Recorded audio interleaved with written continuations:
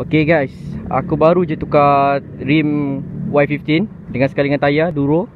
Okay, yang depan ni still lagi Modernas dengan tayar asal dia. Aku tak tukar lagi sebab hari ni tak sempat. Aku pun kerja. Aku kena cepat. Pagi tadi pun kan kabut lah, gentle kan kabut. Lepas tu aku tinggal tayar depan je lah nak buat. Lepas ni tak ada apa dah kot. Lepas video tu mungkin aku sambung ride pula. Sebab ni pun dah tinggal part 3 esok lah. Sebab tinggal tu je nak pasang tayar depan kan. Lama ke nak pasang tayar ni. Macam-macam benda nak kena beli. Hari ni aku dah habis duit dah. Beli rantai ni yang aku kata tadi tu, HID tu. Lepas tu aku dah settle semua tu. Nanti lepas ni mungkin nak setting balik dia punya carburetor lepas video ni kan, kemungkinan lah. Sebab ikut lah, kalau aku ada masa aku buat. Kalau tak ada masa mungkin aku akan buat video lain. Okay, tu je. Allah, apa ni? Ali Malicious. Tu dia.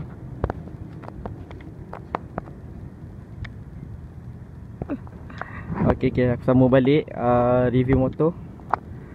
Rantai yang aku baru buat tadi pun tak payah nak buka ke apa, terus pasang. Sebab aku ambil yang rantai ni sesuai untuk apa, sprocket 42. Okay, sebab kebanyakan kedai aku pergi ni, aku tanyalah, aku nak beli rantai je, tapi kebanyakannya jual one set sekali dengan sprocket depan belakang. Jadi aku pun tak nak beli. Baik aku tukar, aku cari dulu kedai-kedai mana yang ada jual rantai saja. Alhamdulillah tadi aku pergi memang ada satu kedai memang dijual rantai saja. Hari ni ini kita orang buat semua pakai tangan sendiri. Tak ada pembawa kedai ke apa. Kebanyakannya semua kat motor ni, kebanyakan semuanya buat sendiri. Tak ada pun kita orang singgah kedai buat ke apa, tak ada. Nampak? Air tangan sendiri. Okay, tinggal tayar depan je. Aku pun tak sabar nak masuk tayar depan pula. Nak tengok feel dia dua-dua sekali. Okay, buat masa ni aku pakai jadi lepas aku setting dengan bapak aku, tayar ni memang ok, ngam. Kau boleh nampak kan besar. Okay, besar kan. Ramai tadi kata tayar ni apa, besar bagi aku, bagi diorang lah. Bagi aku tak kot. Bagi aku normal je. Sebab ni pun standard Y punya rim belakang ni. Tayar pun standard Y juga size dia. Size dia berapa lah, 120 120/70 tayar belakang.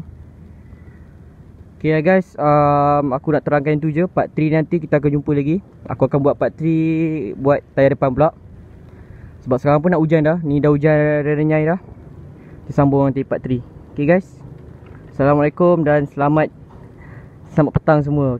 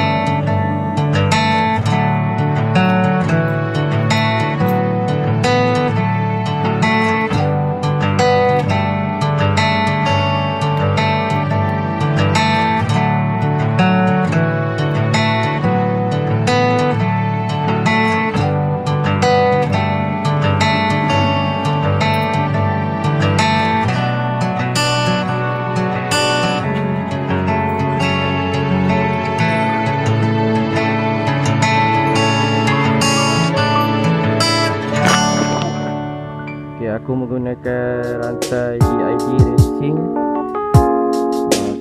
428 HD Gold, made in Japan. Okay.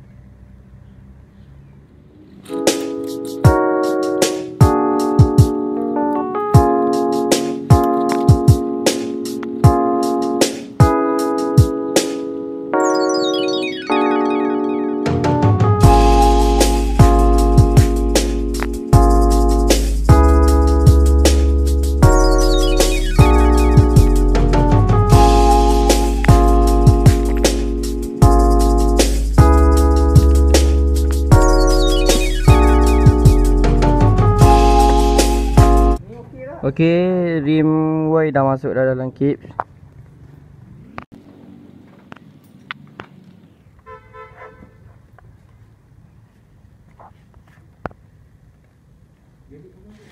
Lepas tu masuk rantai baru.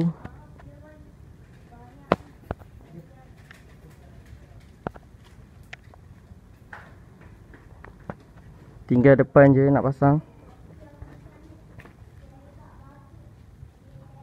Sebab kat depan tu bearing dia nak kena tukar. Bearing dia apa, lubang kat bearing dia kecil. Tak muat nak masuk. Okey lah, sambung part 3 nantilah. Buat tayar depan pula. Tayar belakang dah settle lah. Okey. Nampak macam superbike tak?